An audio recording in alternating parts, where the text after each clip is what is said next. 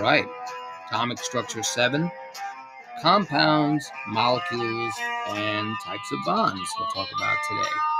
So compounds and molecules, straightforward. Types of bonds could be a little tricky, but we'll talk about the 3 types. So let's just first start with compounds and molecules. Let's get a clean page going here.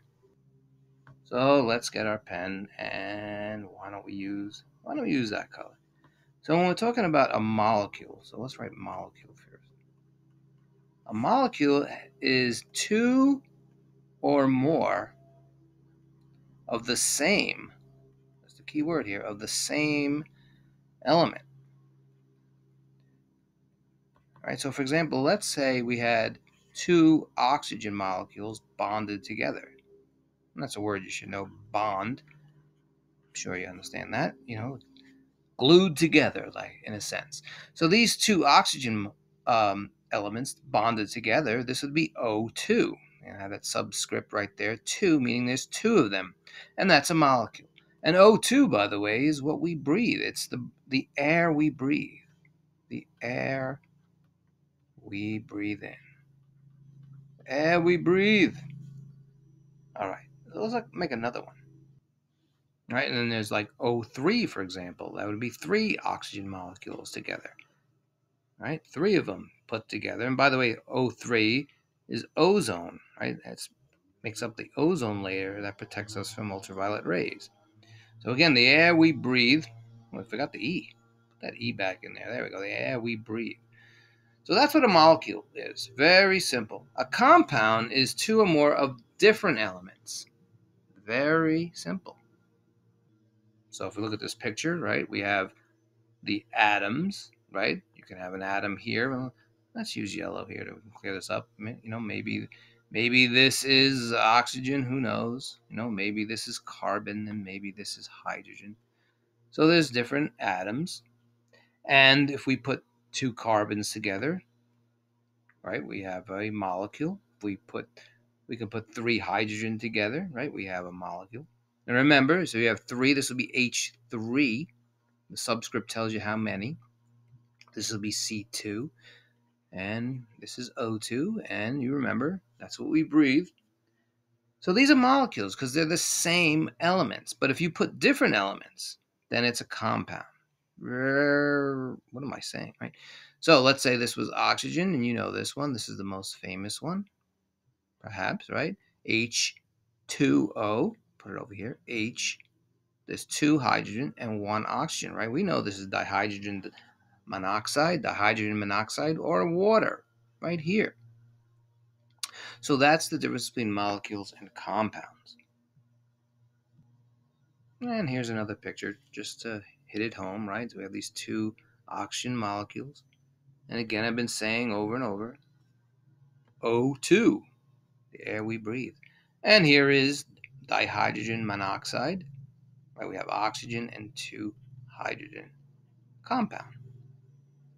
And by the way, now again, these compounds have bonds, and there's types of bonds we're going to talk about very shortly. And by the way, breaking bonds is not easy because it's a very strong bond. So it takes a lot of energy to break bonds. And here's some common ones, H2O, like we said here. Here's ammonia. See if you could read what it says. It has N, which is nitrogen, right? So here's the nitrogen. We should use the yellow, make it stand out. So here's nitrogen. And then there's 3 hydrogen, and that's ammonia. That's why it has NH3. And here's carbon dioxide. So it says O2, so we know that's the oxygen. And there's the carbon, CO2. And CO2 is what plants want. Plants breathe in CO2 and release oxygen in the daytime, that is.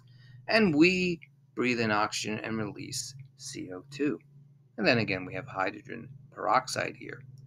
This is almost like water, but it's H2O2, right? And again, oxygen is bigger than hydrogen, so that's how it would look, hydrogen peroxide.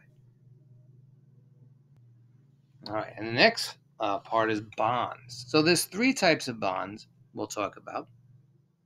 Actually, we'll talk about two in this video. I'll mention the third one. So you can have covalent bond. Covalent bond. And covalent bonds, just basically, they're non-metal, a non-metal to a non-metal. Non-metal to non-metal. That's the bond of covalent. And there could be two types, and we'll talk about it in a minute. So, for example, you could take hydrogen, which is a non-metal, and oxygen, a non-metal. So, non-metal to non-metal is covalent bond. Then there is ionic bonds. Now, ionic bonds are non-metal to metal. That's an ionic bond. So, for example, non-metal could be like chlorine, and a metal would be sodium, soft metal. Of course, you should know that when you put sodium and chlorine together, it makes table salt. That's an ionic bond. And the third one, which we'll talk about in another video, is metallic bonding. And guess what metallic would be? What's missing from this? It's metal to metal. Exactly. So those are the three types of bonds we'll talk about. In this video, though, we'll just concentrate on covalent and ionic. Now, I did mention there are two types of covalent bonds. So there are polar and nonpolar. NP, we'll call it. So let's talk about polar and nonpolar covalent bonds. Clear this out. So I'll write up here, we'll put covalent bonds. And remember, covalent is non-metal to non-metal. So let's just take the one we talked about before. We have oxygen, put O for oxygen, and we have our hydrogen. Now this covalent bond will be called polar. And the reason why it will be called polar is because there's a charge to it. Not a phi, but a charge. So what's happening in here, in very simple terms, is the atoms are not sharing equally. They're not sharing equally. In covalent bonds, there is a sharing. But in polar covalent, they're not shared equally, and I'll explain that. So in order to understand that, we should know something about ions. Let's explain ions first. So ions, they have either, however we want to say it, they have either more electrons than protons, or more protons than electrons. So look at that if you didn't understand it. So on the periodic table, when you see an element like oxygen, for example, it will have the same number of electrons and protons. But if oxygen gains one more electron, it'll be an ion. Or if it loses an electron, it'll become an ion. So let me show you a picture of that. All right, so here's oxygen. Now, if you notice, if you count the electrons in the shells, right, there's 2 in the first shell right over here. Make sure we have our pen ready. And it has a total of 8 electrons. So it has, it's right up here, 8 electrons, and it has 8 protons. Now, if it gains another electron, let's say this guy joins the party, now it'll have more electrons than protons, and it'll become an ion. If it loses an electron, so let's say this electron wasn't there, and this one decides to leave, and I'm just oversimplifying it, but if it has more protons than electrons, it's also an ion. Now remember, electrons have a negative charge, and protons have a positive charge. And you also know that there's neutrons in the nucleus, they have no charge. Now, if there are more electrons than protons, it'll be a negative ion. That's like negative ion. That's a symbol for negative. If it has more protons, it's a positive ion. So rewind if you don't understand that. So that's what an ion is. Now let's go back to a covalent bond. Let's just clear this out. So in covalent bonds, some people say covalent, but it's covalent bonds. The key word is that they're sharing. Everyone's sharing. In ionic bonds, there's no sharing involved. There's taking. But we'll talk about that. So again, we have polar or nonpolar. Now in polar, it's an unequal sharing. Unequal share. Where in nonpolar, it's an equal share. So that's a way to remember it also. Now with water, it's an unequal share. Here's oxygen. Here's hydrogen. They're sharing electrons. So it's a covalent bond. But oxygen is grabbing more of the share. So oxygen is grabbing more of the share. It's like you have a friend and you're sharing Doritos and you take half the bag, well more than half the bag. You take whatever amount of chips and you just give him 2. You are sharing, but it's an unequal sharing. So because there's an unequal sharing, because oxygen is actually grabbing more of the electrons, oxygen is going to get a negative charge to it because there's more electrons coming in. And hydrogen will have a positive charge. So that's why it's polar, because there's a charge. Just think of it as unequal sharing. Now, if there is sharing going on, then it's an equal share, it'll be nonpolar. And here's CO2, right? So in CO2, it's nonpolar. Why? Because they're equally sharing. And again, remember, covalent bonds is nonmetal to nonmetal. Remember that. Now we have ionic bonding. Remember, ionic bonding is a nonmetal to a metal. This image is a little blurry, but there is no sharing going involved here. It's a taking. And before I go over this, I should mention something called the octet rule. Let's talk about the octet rule. So basically, when you have an electron, the electrons, when you have an element, that is, not an electron, when you have an element, let's say sodium over here, let's get a better picture of this first of all. Let's go back to oxygen. Now, the octet rule, let's use blue, why not? The octet rule, and you can see by the word oct, it means 8, like octagon, right? October used to be the 8th month many thousands of years ago during the Roman Empire. So if you notice on the first shell, the K shell, the first shell, and I have videos talking about these shells or orbits. Sometimes they're called orbits. They're called shells. They're called rings and so forth. They're also called clouds and energy levels. Right? Energy levels. And I have other videos on this. I don't want to go too deep into this. But you should know that this is a Bohr model. Niels Bohr created this teaching model, and it really doesn't look like this. Electrons are not really particles, and they don't go around the nucleus. But we're just for teaching purposes, we're using this, and that would be the L ring. So on the K ring, the first ring, the K ring, you can only have up to 2. So you notice oxygen has its 2. And by the way, this is the S subshell. You can only have 2 S subshells no matter what level you are. Like on the second level, the L level, you see there's 2 again. And then the P, this is the P subshell. And there's more, right? We'll just stick with the S and P right now. The P subshell, you can only have up to 6.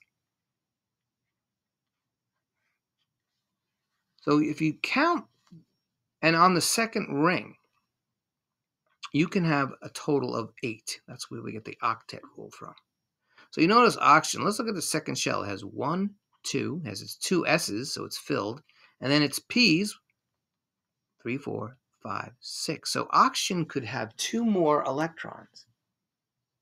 It wants 2 more electrons. So in a sense, it's not a living thing, but oxygen wants to complete its ring.